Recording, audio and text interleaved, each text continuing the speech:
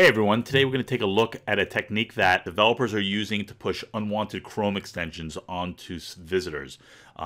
This technique is to use a site that when a visitor goes to, will say that you must add this extension to leave, that you need to add this extension or you won't be able to save your work, or some sort of message that kind of tries to trick them into installing the extension.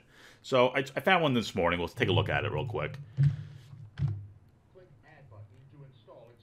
So it gives us some nice little speech, and when we try to cancel out of this, it gives us a full screen and kind of gives us this add extension prompt. Now this is actually an image, so it doesn't do anything. You can't click on any of these buttons. So unfortunately when this happens, sometimes these pages freeze. So I'm pressing OK, nothing happens. I'm going to refresh. Oh. Okay. And we're going to press OK this time. So now we have an extension called WebFriend being promoted, and these extensions are created almost every day. So there's a constant stream of these kind of extensions, and when you click on the Add Extension button, it will install the extension. The icon for the extension will be transparent, so you can't really see anything, or it will be like a solid pixel, so people really don't even know the extension's installed. So let's click on WebFriend and see what it is. WebFriend, your friend in the World Wide Web. All right, great, very useful. So let's take a look at what this extension does. Close out of here. So here's the extensions folder, and this is the extension that was just installed. If we take a look at what this thing does, it has permissions to pretty much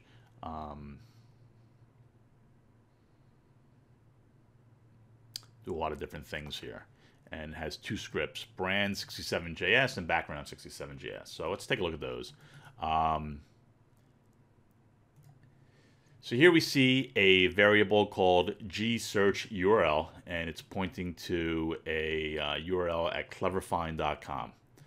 And if we look at this one, the background script, this is the main logic of the script, of the extension. And basically what it does is it compares the current URL to this list of regular expressions, and if there's a match, it will then redirect to this cleverfind.com URL.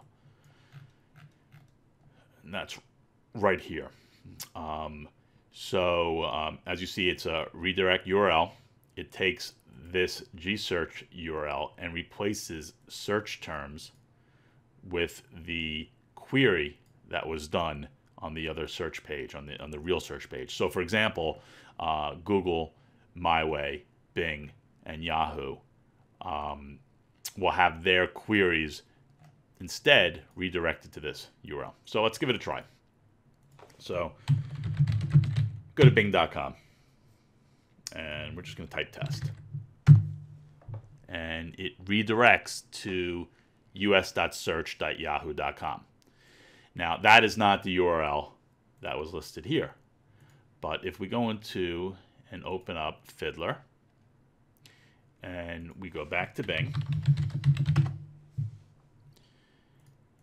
and let's get rid of all these requests because we don't need to see it right now. And now we're going to search again for test. As you can see, it sent the request to cleverfind.com, which then redirected to search.yahoo.com. And the reason why they're probably doing this is the developers probably have a deal with Yahoo. This is not 100% confirmed, but it's just my theory, that they have a deal with Yahoo and that they get a revenue share on advertisements that are displayed. So let's try this with, what was the other one? MyWay.com. And we're going to search for spyware removal. Once again, redirects to search.yahoo.com. Lots more ads here. So theoretically, if they clicked on these ads, a visitor clicked on these ads who had this extension installed, they would benefit, the developer would benefit from a revenue share.